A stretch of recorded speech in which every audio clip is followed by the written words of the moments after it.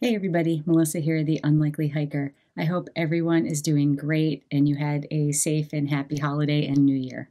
So I thought I would do a video about just kind of 2023 year in review and 2024 looking ahead. So if you follow my channel, you know that I've had a kind of crazy year. My year started out knee deep in the senior OEC or outdoor emergency care program, which in simple terms is just a higher level of medical training with multiple patients and more difficult injuries and medical conditions.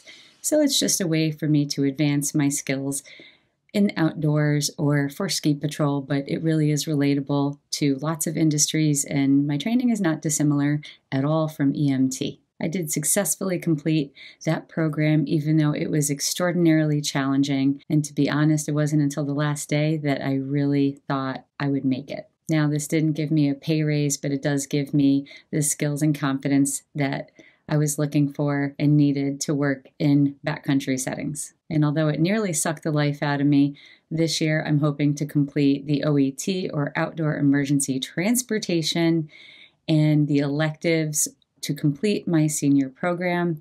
The electives would be MTR 1 and 2, which is Mountain Travel and Rescue, and Avalanche. After a pretty epic ski season and not successfully completing the pond skim competition at Jiminy Peak,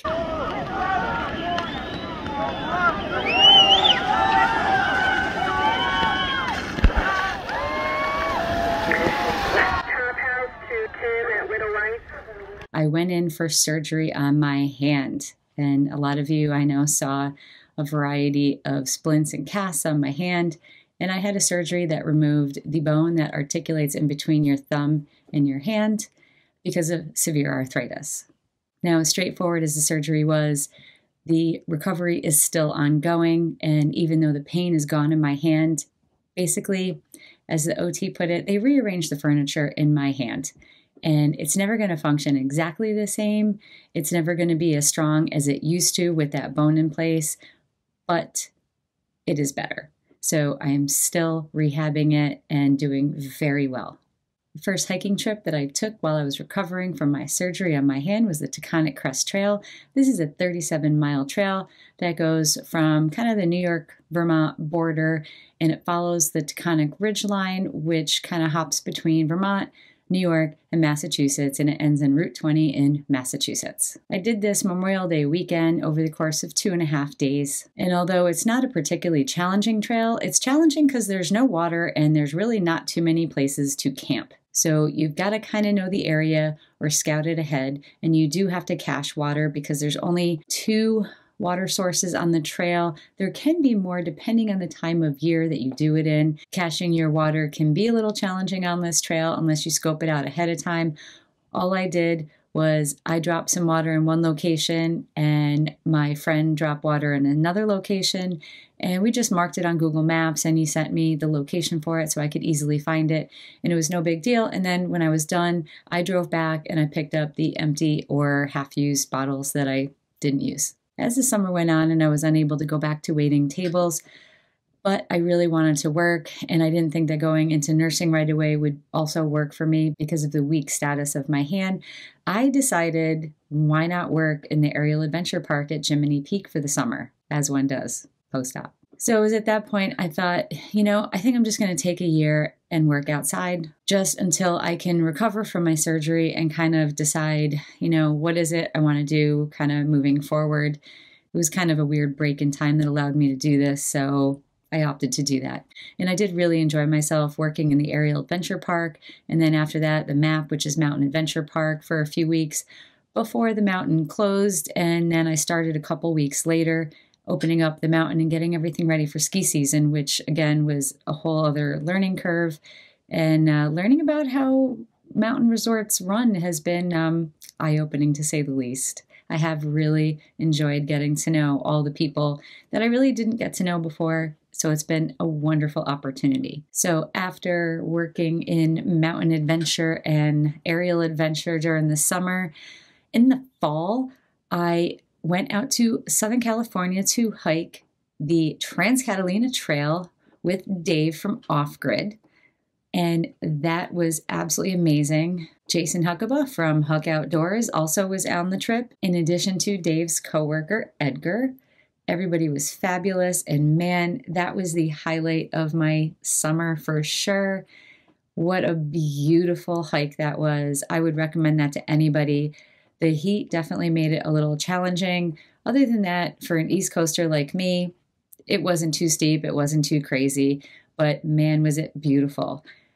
And 3 of the 4 campsites that we stayed at were on the beach. I mean, holy cow, that was just unbelievable. It was such a treat, and I really was blessed to be able to do that. We were out there for 5 days, 4 nights. I did have another couple days on the front and back end for travel days, and I would love to do that trail again. So Dave, if you're watching, feel free to invite me out to California anytime. If I can swing it, I'll be out, and I promise not to be annoying. And about a month after I came back from California, I was heading down to Kentucky for my 2nd annual Red River Gorge meetup with a bunch of other people.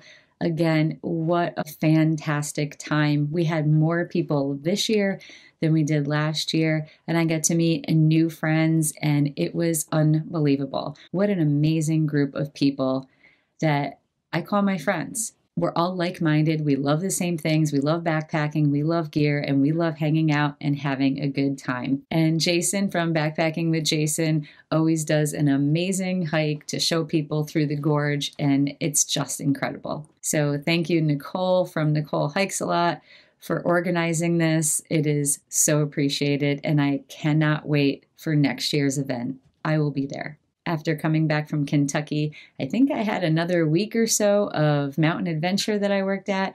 Then I had a couple weeks off before I started back to start getting the hill ready for ski season. So I got a job as a paid ski patroller at Jiminy Peak. It started by walking the hill, getting everything ready, and then they started making snow, and we're doing all kinds of things to get the mountain safe for all the people that come and ski. And I am proud to say that I get paid to do that 4 days a week. I work about 35 hours, and it is amazing. I work with an incredible group of people, and as much as I do get to go skiing, I also do quite a bit of grunt work, or sometimes I just supervise the younger guys, make sure they stay in line. It's definitely not glamorous. I am muddy and sweaty and disgusting and stinky, but I'm outside and I'm skiing.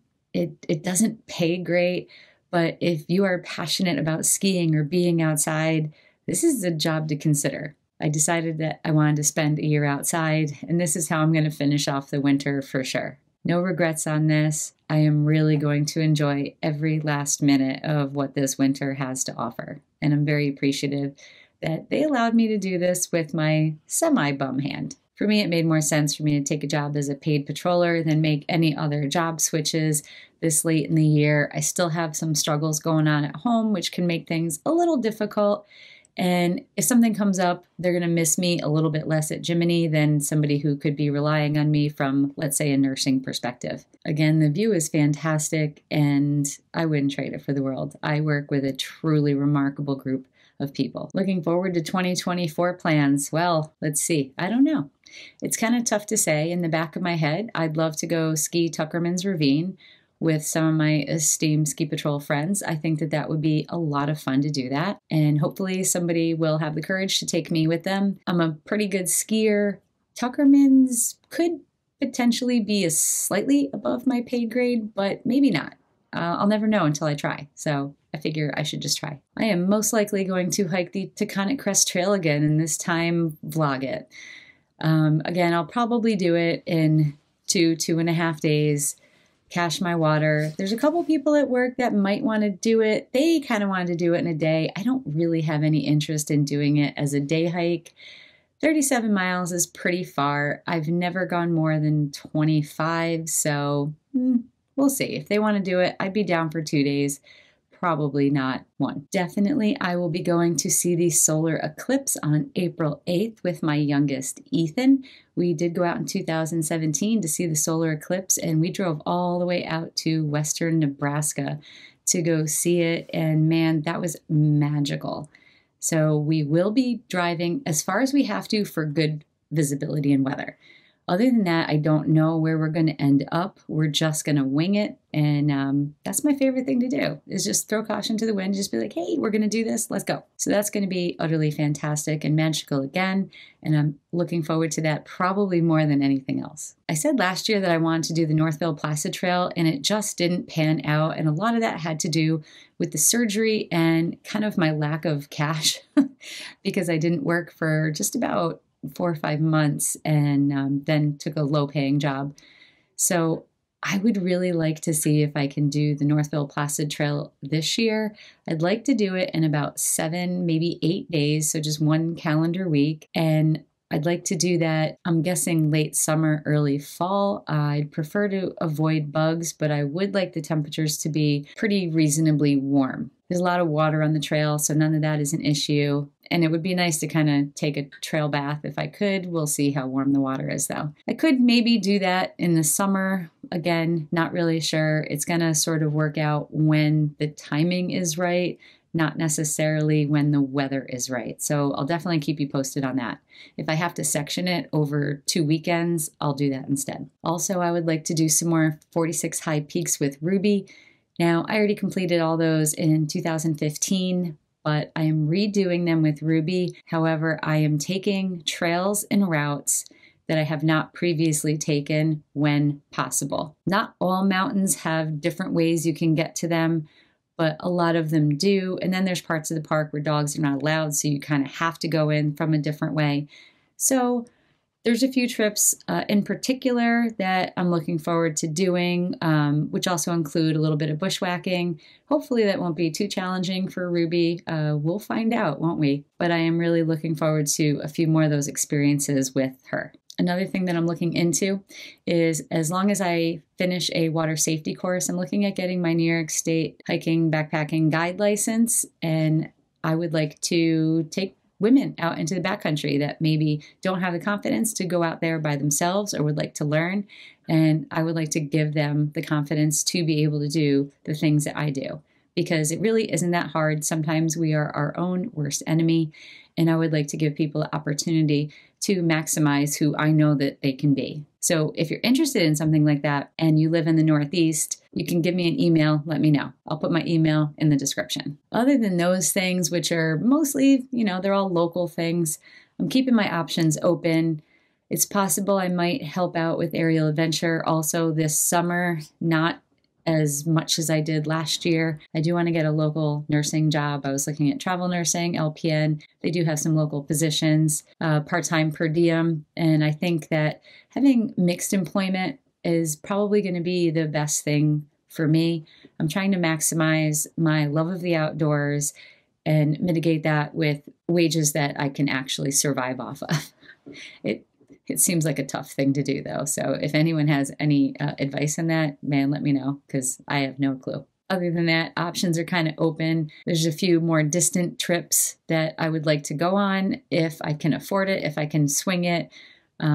Whatever the YouTube meetup in the fall is, I'll definitely be going to that. But other than that, as far as traveling for trips, I don't have anything lined up at the moment, but keeping my options open for that. So I hope you guys are looking forward to all of these things as much as I am.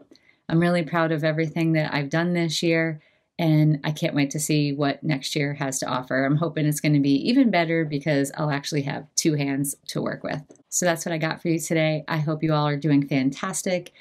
Get out there. It's winter, and winter is wonderful, and people need to get out more in it. Thanks again. Take care. Bye-bye.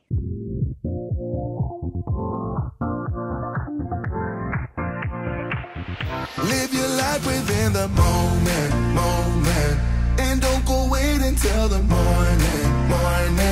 You never know when it is over.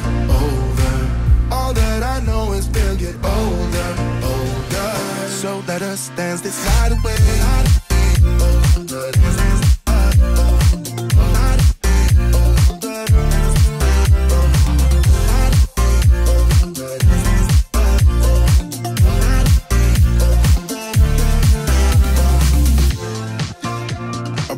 To the groove and the light that flickers. We get lost in the crowd, it's getting thicker. We get away from the drinks and chatter. Haven't said a word, but it doesn't matter. Feel the air get thinner. I'm standing in a blurry dream. No one else can see us.